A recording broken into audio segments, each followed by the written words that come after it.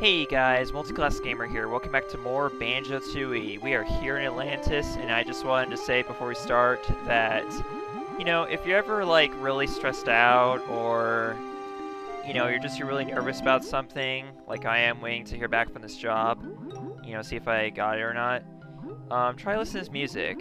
It's very calming and very soothing. There's more music actually in this world that's, soothing and calm, just like this song. Like inside what's called the Seaweed Sanctum, which we'll be seeing here in a little bit. Right here, this sea urchin right here, or whatever these creatures are called, actually has the treble clef of this world, which puts us up to 100 notes in Jolly Roger's Lagoons. There you go. And it shouldn't be long until we're actually seeing the last of the notes in Isle of Hags. So now it'll be easier to tell if we have all the jiggies in the world or not. But anyways, we opened up this palace here in the last episode, so let's go outside, see what's in here.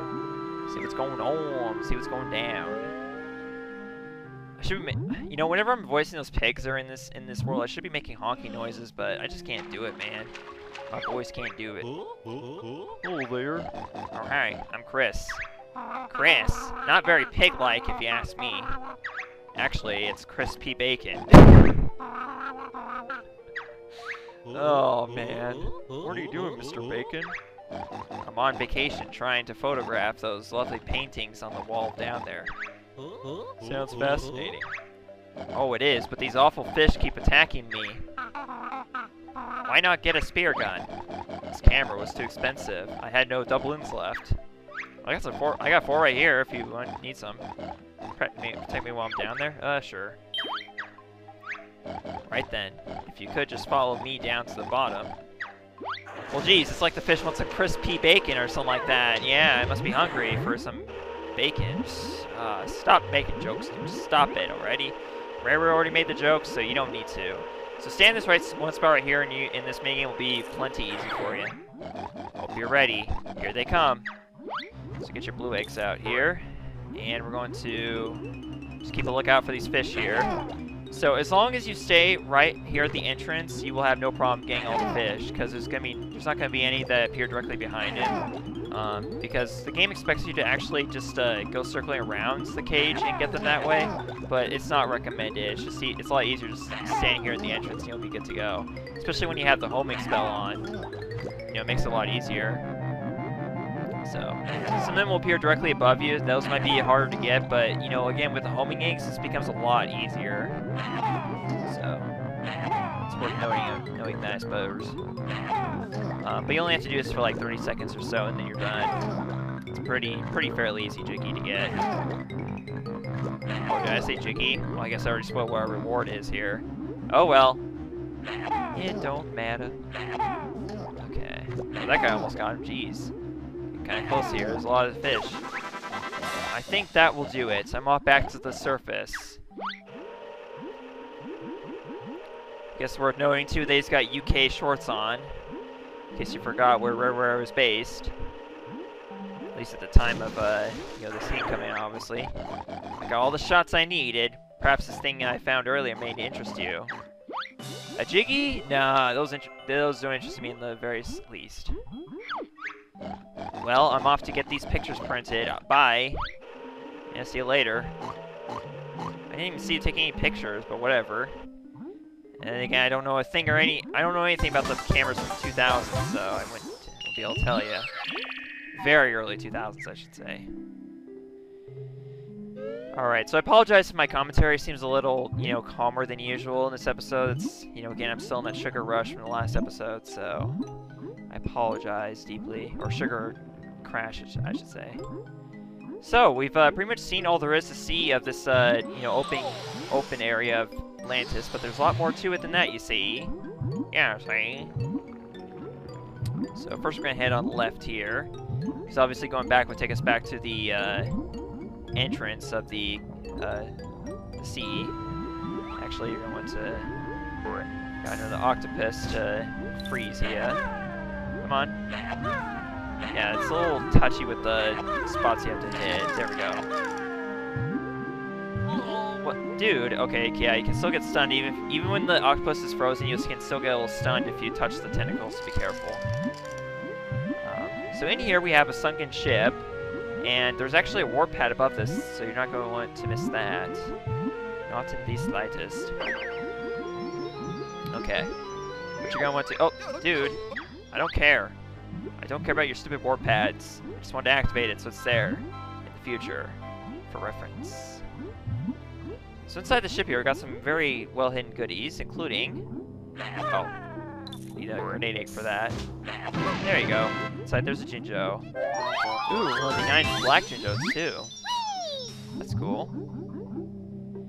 Now, inside here is actually this. Ooh. I wonder if this is the one I'm thinking of. Hopefully it is. Let's press C and find out. Oh, well, you gotta get out of the first person first. There you go. There we go. Let's go inside here, see where this pipe leads.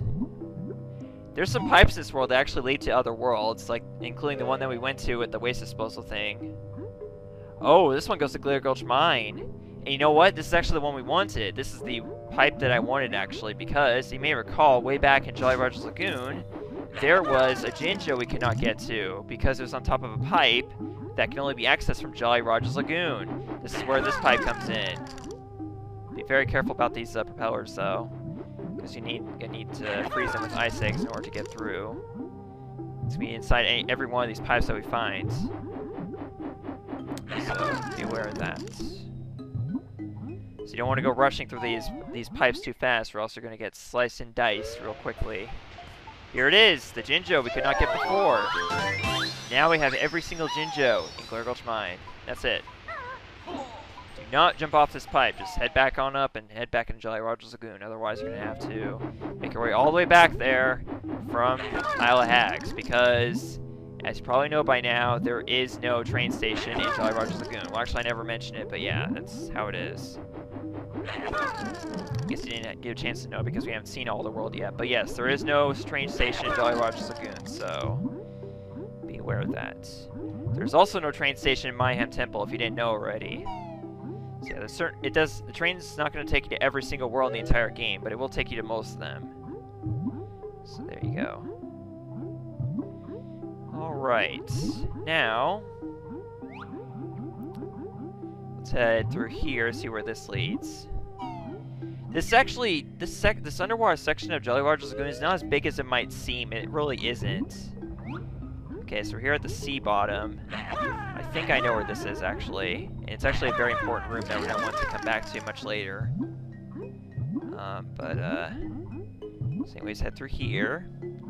Man, I'm having this urge to play Zoo Tycoon 2 lately. I haven't played that game in a long, long time. I think last time I played it, I was in my studio apartment, or even my last dorm. So, yeah, I kind of want to get back to playing that again. Okay, so there's a bunch of lockers in here, and a lot of these lockers, all except for one of them, are actually named by staff members who made the game. There's M. Wilson right there. D. Pashut. G. Males. K. Connell. S. Hurst. Yeah, these are all developer names. F. Machekek. Sorry if I don't pronounce the name right. Some of the letters are hard to read too, so keep that in mind as well. And we got some on the floor too, like W. Bryan here. Yeah, they got the first names, like the first initial and then the last names, which is kind of odd. S. Malpass. But yeah, I guess it's because it's probably how it would be in a Navy or something. I don't know. I've never been in the Navy or anywhere that you typically have lockers with names on them, but I'm assuming this is what they would look like. And finally, G. Males. Oh wait, no, there's one more right here. This one is D. Jones, as in Davy Jones. You know, Davy Jones' locker that I learned about from SpongeBob. That can't be it. Well, yes, it is. And you're gonna want to keep that locker in mind for later. Not right now, but for later. Well, yeah, for now, but you're not gonna want to. Well, if you want to, you can go inside and see what's in there. But let's just say it's something that I'm gonna put off for a little bit. Here's another one of those transparent fish, but this one is not important to us. It only contains a bunch of feathers. This one contains eggs. But there's still two more out there that I do believe that contain other important stuff inside them that we're going to want to come back for later. Now, there's not really anything else important in this room, but there is, over here, worth noting, a hole that leads very, very deep into the ocean. And Banjo and Kazooie cannot go down there. In fact, it'll tell you you can't head down there. Stop! The water pressure's far too much for you down there, Banjo. Yep, so you're gonna want to stay out there.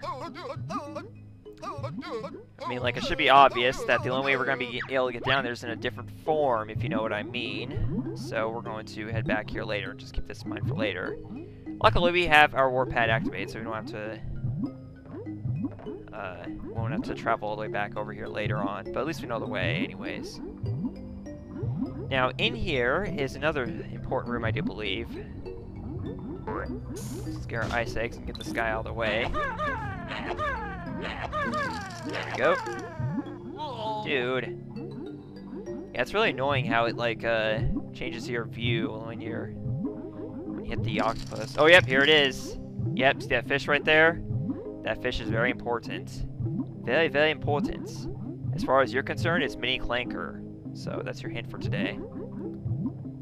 And this is the final warp pad of the world, I do believe, I think. Is it? Yes, it is. That's all 5 of them.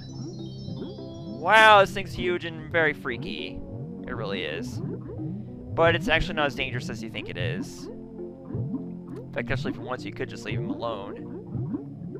Wow, I didn't know there was an above water area here. In fact, actually, there's more up here. That's probably what I'm thinking. I think that's a Seaweed Sanctum, actually, right there. I'm going to... why not? Let's go in there, actually. We'll deal with Mini Clanker later. It's up here. Is, if I'm not mistaken... Yes, this is the Seaweed Sanctum. Okay. I was wondering where this was. Oh no, it's like this actually puts you at the very top. That's weird, okay. Well, I might as well go and check out the rest of it. Yeah, there's some seaweed in here that are monsters and others that are not. So just be aware of that. Be mindful of that if I haven't already told you to be aware of other stuff. Up here we have a Jinjo. Definitely worth noting and picking up, obviously. I think that's all the Jinjos in the world, actually. Let's take a look. Oh no, it's one more Jinjo, okay. But yeah, this is actually the very top of the Seaweed Sanctum. I don't remember where the very bottom of it leads to, but I guess I'll be finding that out, won't I? I guess so. Let's go inside here and find out. Oh wait, I saw it. What does this say? Davy Jones holds the key to the lockers. Oh really? Does he? How about that, huh? Actually, the reason why he says that is because Davy Jones' locker is actually kind of important, so... I don't need to say it again, obviously. My most common phrase I've been saying here. Oh, so that's where it leads to, okay. That explains a lot. Okay, well let's go ahead and head right here, see where this leads. Because I'm actually kind of curious. But obviously, next thing we're going to want to do, actually, is take care of that Mini Clanker, as I called it. Well, it's kind of what NCS called him, too, but yeah. Okay, so in here, you can already hear Globo. There he is. So it's both Globos for this world. Now, right there is another transparent fish that contains nothing, okay. I thought there was another one here, wasn't there? Nope, I guess not, okay. But, however, inside here is, Wumba's Wigwam. Now, this particular Wumba's Wigwam actually contains, our transformation. Well, obviously, transformation, obviously. We know about that. But that transformation is going to allow us to take care of what's inside that sea bottom. And you know what? We might as well take care of that now because, well, next, because we're at the end of an episode here. But yeah, we're going to go ahead and take care of it because I think there's only one thing you can do. Well, there's 2 things technically, but you don't need to be in that form to do the second thing. It can be Banjo-Kazooie, so... We'll just use the submarine for that sea bomb thing, and we'll do that next time on Let's Play Banjo-Tooie. So, see you guys, and thanks so much for watching. Goodbye.